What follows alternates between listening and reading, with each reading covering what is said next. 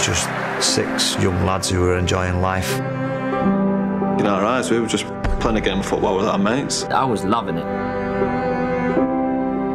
We were lucky enough to play well together, and at the same time we're playing for the biggest club in the world. There was not one piece of jealousy between any of us. We all had each other's back.